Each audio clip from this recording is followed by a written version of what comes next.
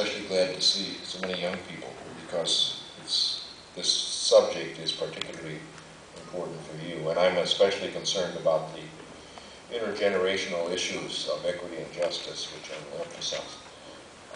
Oops, that's not the right button. This one. Now what did I do? Let me see if I get rid of that. Just click. Oh. Escape. Escape. Okay, thank you. Now I've tried these arrows. Okay, that's better. All right, I'll stay away from that one. Yeah, this, there is, unfortunately, a large gap between what is understood about global warming by the relevant scientific community and what is known about global warming by the people who need to know, and that's the public and the policymakers. And it's hard for you to believe, you know, if you stick your head out the window, the weather seems great, and we don't see much unusual happening. But the truth is, we have reached a point, a crisis point. And the reason, one reason that it's hard to notice it is, first of all, there are large weather fluctuations of 10 degrees or 20 degrees from one day to another, which causes you not to notice slow changes that are smaller than that. And the climate system has inertia, which is especially due to the ocean, which is 4 kilometers deep, so it takes it a long time to respond to a change in a forcing, which I'll talk about. But so as a result, the changes that humans have made to the atmospheric composition, only a fraction of the ultimate response has occurred yet. There's more that's in the pipeline, even if we don't make any more changes. And also the climate system has tipping points. You can reach a point where the changes don't occur very rapidly, but you reach a certain point and then suddenly things happen much faster because of positive amplifying feedbacks in the system. And that makes a danger of losing control of the system. And the bad news is that we have realized in just the last couple of years that the dangerous level of atmospheric greenhouse gases is much lower than what we thought. The good news is that that means we're going to have to make some changes which actually have a number of other benefits, including for human health and agricultural productivity and other things which I'll mention. That's my newest grandson. And I gave a talk last week in Virginia Tech, and they rearranged the time for my talk so I could get home in time for Jake's first birthday. But there's another reason for that. That's why I made this chart to show them. But there's another reason to show one of my grandchildren, and that is that I had talked about this subject in the 1980s, testified to Congress, and it got a lot of publicity then, but I decided that was not what I wanted to do. And so I got out of that business completely. And after 1989, I testified in 1988, 1989. And I'm not a public speaker, and I don't enjoy it, and I prefer to do science. And there are some scientists who really like it, so I decided to leave it to them. And for 15 years, I wasn't involved. I didn't go on television or anything 15 years. But then, in the current administration, in 2001, I had had the opportunity to speak to the Vice President's Energy and Climate group, 6 cabinet members, and actually I got to speak to them twice.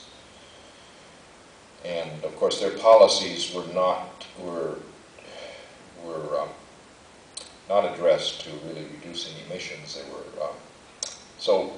but they said they were open to more information, and the president declined to join the Kyoto Protocol. but they said they were open to more information, and I did get the opportunity then in 2003 to go back to the White House and present what I thought was much stronger evidence for that we're really reaching an emergency situation, and still didn't get make any progress in affecting policy. But so in 2004, over a few months period, thought about this and decided I didn't want my grandchildren to say, Opa understood what was happening, but he never made it clear. So I decided to start writing things which could be understood by a wider audience and giving some talks. And so I've done that now for 4 years. I wouldn't say that it's affected any policy yet, but anyway, I have been giving a few talks. Now, one of the reasons that it's hard for people to notice anything is that the weather fluctuations are larger than global warming. And so if you look at, even if you average the weather over a month, the temperature anomaly relative to the period of climatology can be warmer than normal or colder than the climatology. Some places are red and yellow, which is warmer, and some places are blue, which is cooler. So there are more places warmer than normal, but it can go either way. But if you average those anomalies over the first 7 years of this century, you see that actually the anomalies are above normal almost every place. And they're larger at high latitudes. These are anomalies in degrees Celsius, so you multiply times approximately 2 in order to make degrees Fahrenheit. But larger at high latitudes and low latitudes because there are amplifying feedbacks at high latitudes.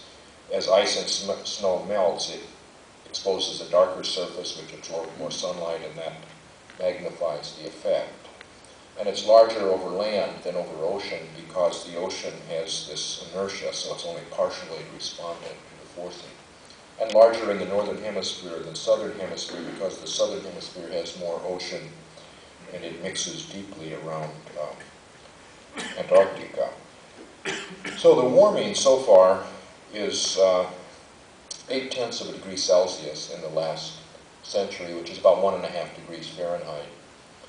And it fluctuated for a while, both for various reasons, competing forcings and natural variability, but the last 30 years it's been a fairly steady warming trend, with most of the 3/4 of the warming in the last 30 years.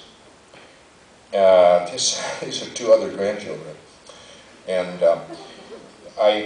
when I talked to the Vice President's group, cabinet members, I try to explain what a climate forcing is. A climate forcing is a perturbation of the planet's energy balance. So for example, if the sun became 1% brighter, that would be a forcing of about 2 watts per meter squared, because the Earth absorbs 238 watts per meter squared of energy from the sun. And the amount of greenhouse gases, CO2 and methane, that we've added to the atmosphere, those gases are transparent to sunlight, so they don't affect that, but they're opaque. They absorb infrared radiation, or the heat radiation that the Earth emits. So they make the atmosphere more opaque in the infrared, and that means the radiation to space will arise from a higher altitude, and the temperature falls off with altitude, so that means the emission to space is reduced if you add greenhouse gases. And of course the planet then is out of balance, absorbing more energy from the sun than it is emitting, and that causes the Earth to warm up until it gets to a point that it's back in balance again. Well, the greenhouse gases that we've added are a forcing of about 2 watts, so Sophie was explaining to Connor what 2 watts of energy is.